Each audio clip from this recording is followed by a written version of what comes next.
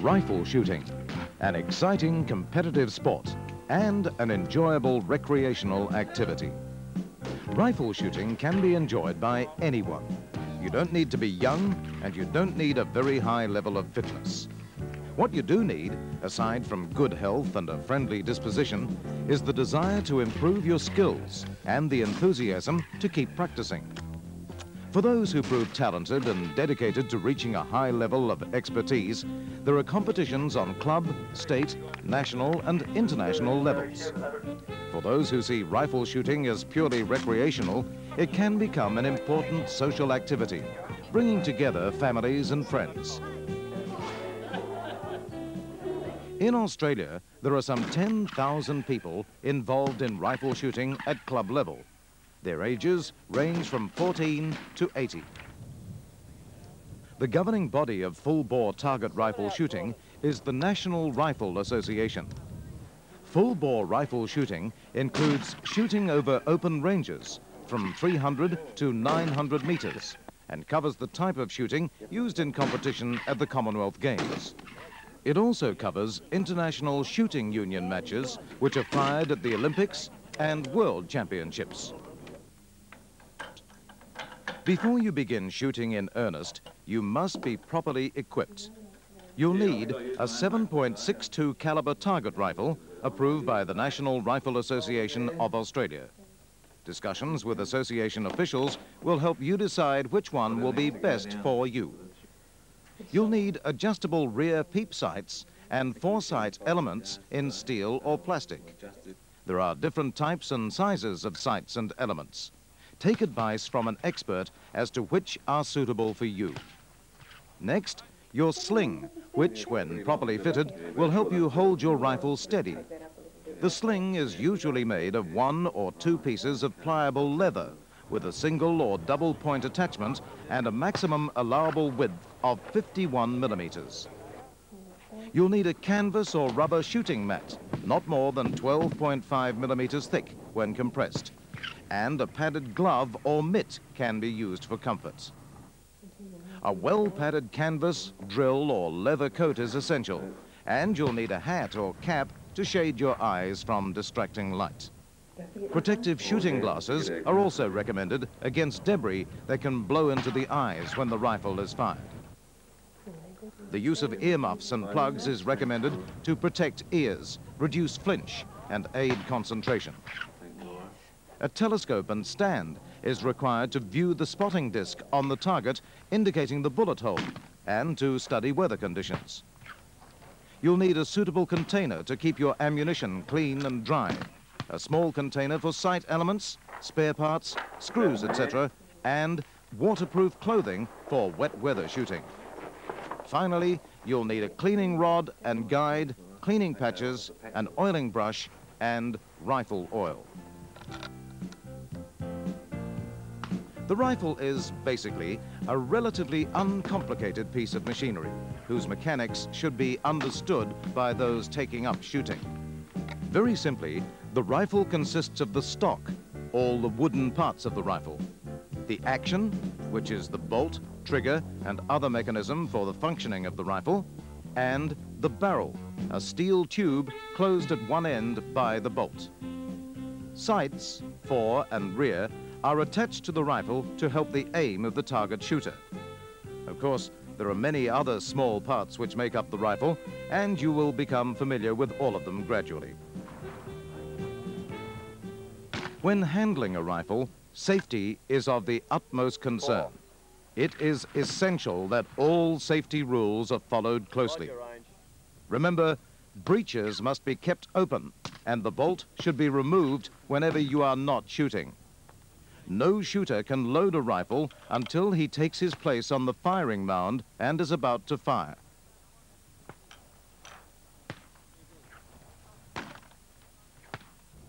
The muzzle must, at all times, be pointed in the direction of the target, And if shooting is interrupted, every shooter with a loaded rifle must unload immediately. Shooting must not recommence unless authorized by a range officer. Before leaving the firing mound, each shooter must unload and then remove the bolt from the rifle. After the rifle has been checked by the scorer and the check scorer, the shooter may leave the mound. The care of your rifle is also very important. Before shooting, remove oil from the chamber and rifling with the cleaning rod and flannelette. After shooting, apply a good rifle oil to the bore of the barrel with a brush.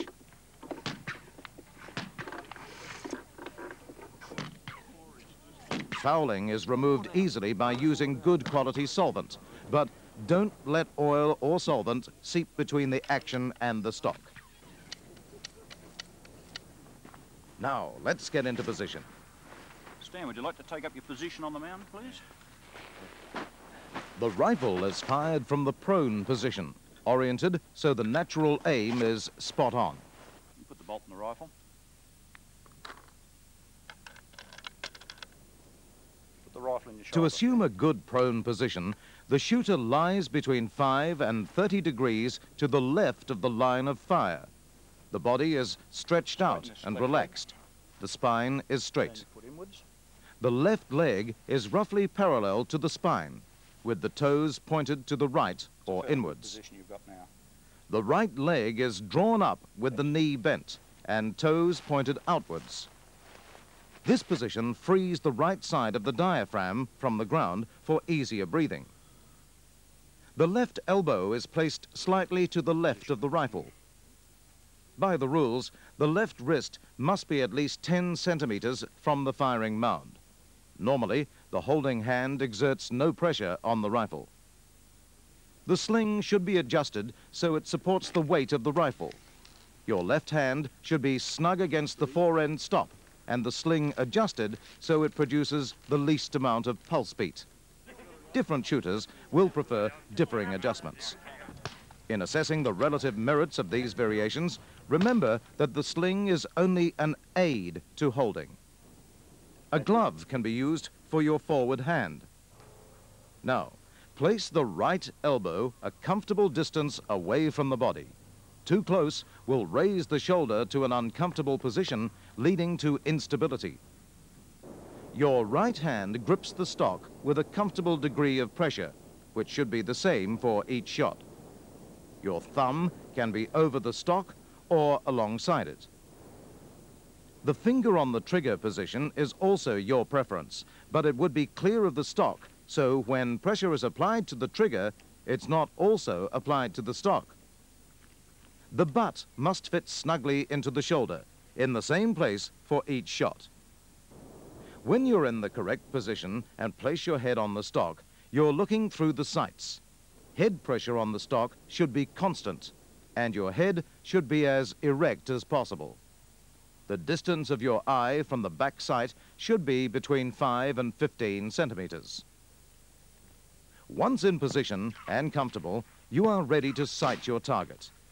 Check your target number for every shot fired. Don't fire at the wrong target. Check that the crossbars in the foresight and the wind arm on the rear sight are horizontal to ensure the rifle is not canted to the left or right. Then, centralize the foresight in the rear peep sight and concentrate on placing the aiming mark on the target in the center of the foresight ring. Focus on the foresight ring, and if the aiming mark is central, fire as soon as you can. And now some tips to ensure you maximize your overall performance. Correct breathing is essential for control, concentration, and clear vision. Therefore, as shown in this diagram, you should breathe normally until your hold becomes steady and your sight picture appears correct. Then stop breathing and fire. You should not hold your breath for more than 6 to 8 seconds. When you fire your rifle, sensitivity is required to release the trigger without causing any movement of the rifle. As the sight picture appears correct, gradually apply pressure to the trigger with the first joint of the index finger in direct line with the bore of the rifle. Now, when you've perfected your technique, remember that the strength of the prevailing wind is a very important consideration. A moderate wind blowing across the range at right angles to the bullet's flight at 800 meters will deflect the point of impact 2 to 3 meters. To counteract wind deflection, the shooter must adjust the windage arm on the rear peep sight. Wind strength and direction can be judged by the movement of range flags and by the mirage effect. Riflemen's mirage is virtually wind you can see through the scope. You can see it by focusing the scope short of the target so the spotting disc is blurred. The force or speed of the wind is graded as indicated in this diagram of flags and this diagram of mirages. While both flags and mirage can be used to judge wind speed, direction should be judged only by flags. Good health and fitness are also important when it comes to shooting good scores. Aside from a balanced diet, adequate rest, regular fitness training and constant practice, you should try to avoid tea, coffee, alcohol, nicotine and drugs. This will help to avoid shaking hands and lack of physical control. Mental control is also very important, and the shooter should develop qualities like determination, concentration, confidence, detachment, and awareness. When you've mastered the basics of the sport of rifle shooting and begin to achieve worthwhile scores, you may think about taking part in the variety of competitions available.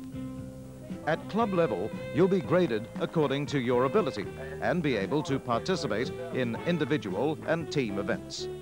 There are also open prize meetings at state and national levels. One of the best-known competitions is the annual Queen's Prize, conducted in each state. This is followed by the National Queen's Prize, a national teams competition. Every 3 years, Australia's champions compete at Bisley in England, the Mecca for Commonwealth shooters and the home of the National Rifle Association of Great Britain.